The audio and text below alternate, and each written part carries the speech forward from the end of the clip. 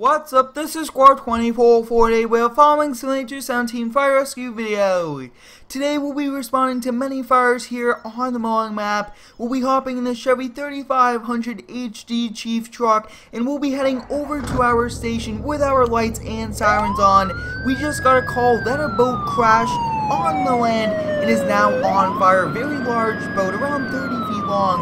So we'll be kind of going over to the station as fast as we can, hopping in the brush truck since it is a little bit off-road, everything like that. So this will be pretty cool, being able to use a brush truck, and I'm just excited to be back here doing some fire rescue videos, and I appreciate all of the support on these. So we'll kind of run over here, over to the brush truck, which is the Ram 5500. I really do like it a lot. I will be working on getting all the LED lights working. Other than that, I mean, this is one awesome truck. So we'll kind of pull out here, and you do have to kind of get over there as safely as possible, but as fast. So I mean, it is a pretty cool thing to do, but I really do enjoy responding to fires, and it's a lot of fun. So it looks like we went one turn too far, which is okay. I mean, this truck definitely is a little bit easier to drive and faster than the large engine. Like I was saying, guys, take a look at that. Looks like it has a tree on fire now. So, I mean, this is pretty much a boat and a tree fire. So, this will be pretty interesting. We'll take the start road all the way down over there. And luckily, we have good ground clearance. We'll be able to just kind of cruise on down. And right over here, take a look at that. I mean, this boat is on fire. So, I think that this will be the safest spot for us. I think that's going to be good. We'll kind of come over here, we'll grab our pump, and we'll get started on putting out the water already. I mean, we got to be very efficient, and this pump is definitely taking the water from the lake over here, since, I mean, it's very close. And let's get some water on this boat. Looks like the front of the boat is not really on fire. It's the engines, which are in the back, and this does have twin engines, which are diesel. So I mean, pretty large engines, and we'll continue at this. If you do have any cool fire rescue ideas, drop them down below in the comments. We do have a few other very cool fires we will be responding to later today, but this boat is definitely not wanting to go out. We'll have to put more and more water on it as we kind of walk all the way around, and I am kind of going as close as I can to the ground, making it a little bit easier, and the heat is a lot less way down there, which is perfect. And it looks like the tree is not on fire just yet, but the grass is, so we'll kind of have to walk around and continue to put it out. And these are very interesting and hard fires at the same time, and usually like the Coast Guard would come, but this is a lake, so we can't really be having them come. So we'll kind of continue to put out the fire here. Looks like we could get a little bit closer. I mean, we are up close, kind of putting it into a cabin, and I believe the engines are right back here, and that's going to be a pretty massive boat. That's going to have to be kind of towed out of here, probably on a tow truck, because it will be unable to float. And as you guys can see, I mean, they pretty much did crash off of the water, so that looks to be good. And we'll kind of finish up here and catch you back once the fire is out. As you guys can see, the fire is now out. This was a very large one, but it was successful. And as you guys can see, we'll kind of take a closer look at it. It looks like they were probably kind of going way too fast and did not turn, and they kind of came all the way over here onto the grass and crashed right over here into that tree, which kind of caused it to go on fire. So I mean, it's good that we got over here in a very safe amount of time. So next up, we'll be hopping back into the Ram, and I also did get a few requests to kind of add those water pumps to the vehicles. There are a few trucks way back in FS15 that did that, so that's going to be pretty cool if we could get that working. I mean, that's going to be awesome, and we'll definitely have to look into that. And if you do know how to add the LED lights to the trucks, let me know down below in the comments,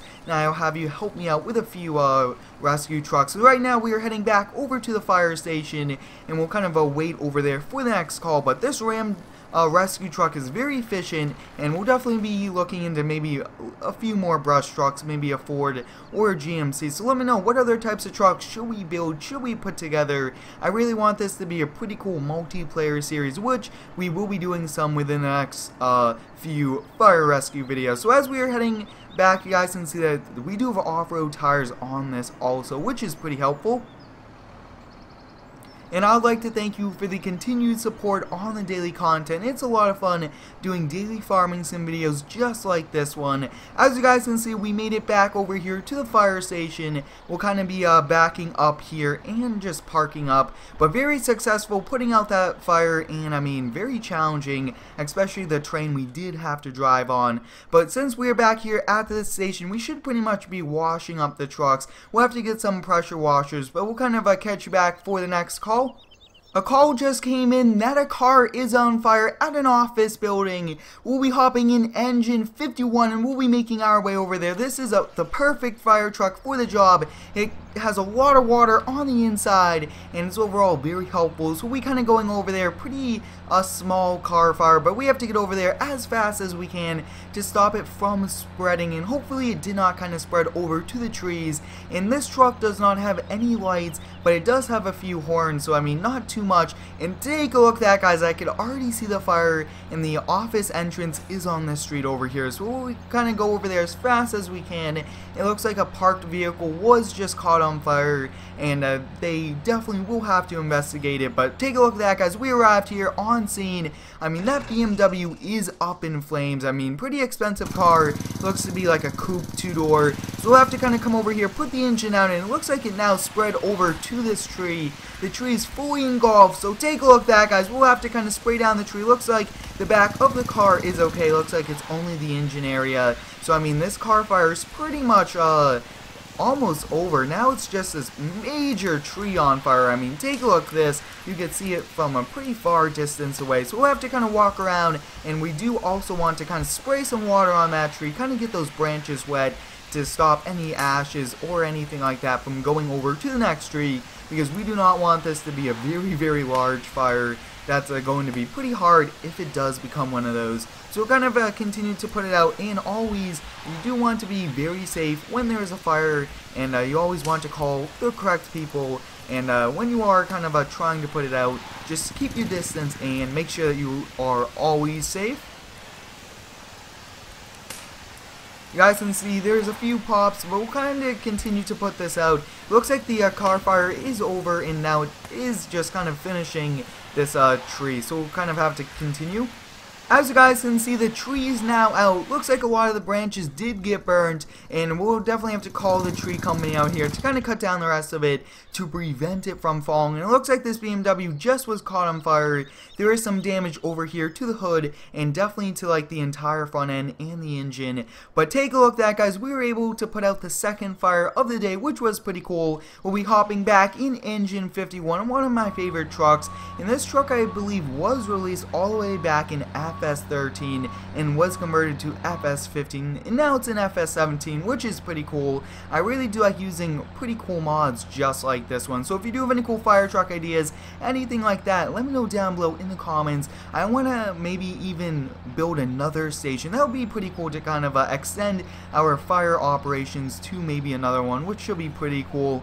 But I think what we'll do is we'll kind of hop in our truck once we get back, and we'll just kind of head over to the other side of town, and we'll just kind of check in there at the volunteer station, since I think that it's going to be cool if we could get a call, and we'll just kind of go over there. So we'll definitely give that a try once we kind of park up, but we also do need to get gas for the Duramax, so I think that's probably what we will also be doing. So as you guys can see, we made it back here, and usually when you kind of pull into the fire station, you turn your emergency lights back on and then back into the building. So like I was saying, I do have to get all of those lights working on a lot of the trucks. If you do know to do, let me know down below in the comments. And that's pretty much it for this fire station. I mean, that was very, very successful. We'll be hopping back in the Chevy Duramax. I will be kind of downsizing the wheels, kind of taking the lift kit off it, and a lot of you guys requested me to do that, which was pretty cool. I do really like doing videos with your ideas. So next up, we'll kind of head over here to the gas station, get a little bit of gas, and then we'll kind of make our way over to the other one. And if we do get a call as we are heading over there, we'll definitely kind of stop by. So we'll kind of pull in here. Very large truck for a gas station, so we'll kind of hop out and we'll definitely fill it up. Looks like it's actually on this side, so actually, yeah, so we kind of have to back up, rearrange just a little bit, and that should be good right about there. Awesome. As you guys can see, we just filled up the Duramax with diesel. I mean, this is a very large truck. It does not get good gas mileage, so we'll kind of pull out of the gas station, and we'll be making our way over just to kind of check in with a volunteer station. And like I was saying, if we do get a call, we'll definitely head over there if we are close enough and not too far from our main one. And if you haven't already, I do recommend you go check out the upgrade video where we did upgrade the fire station and set up this volunteer station. We just got a call that an airplane crashed and is now on fire at the large airport. We'll be turning our lights and sirens on, and the closest fire station is a volunteer one, so we'll be going over there as fast as we can. We did pull off the ground just a little bit, and we should start to see the fire because it's a very large one.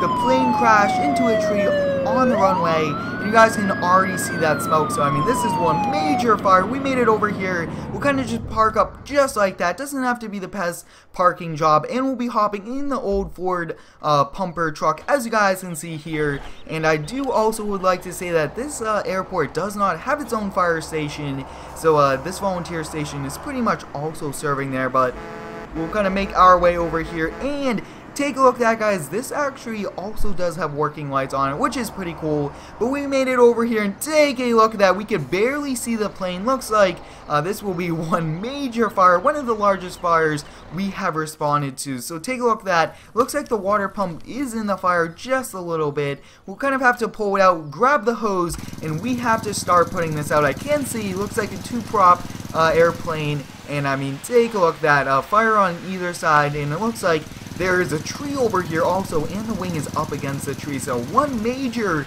airplane fire. I mean, this is very intense, and we'll definitely have to kind of build some airplane fire trucks. That would be pretty cool, airport ones. And like I was saying, guys, this airport currently does not have one. But take a look at that, guys. The airplane is kind of getting a little bit easier to see, which means that the fire is getting a lot smaller. So we'll have to kind of continue to put it out here, and it's definitely spreading a lot. So we'll have to kind of pour a lot of water on it. I'm right here at the engine. You guys can see that this is the main area where it's on fire. And I mean, hopefully this tree does not fall down onto the plane, because that will cause more damage and possibly spread the fire even more. So I'm just kind of going back and forth, making sure that we are kind of getting the entire airplane, since it looks like the entire area is engulfed in flames. As you guys can see, the fire is now over. We can see the two prop planes, so we'll kind of put the fire hose back here. They will actually have to call out a team here to kind of take the airplane off the airport area, and you guys can see it kind of came down the runway and crashed into the tree, which is not good. We might have to remove a lot of the trees here at the airport, but I mean, we got the fire under control. Now it's completely out, which is pretty good. So we'll be hopping back in our old Ford fire truck, and we'll be making our way over to the fire station. I hope you guys enjoyed today's fire rescue video. Thanks for watching, have a great day, and subscribe for more.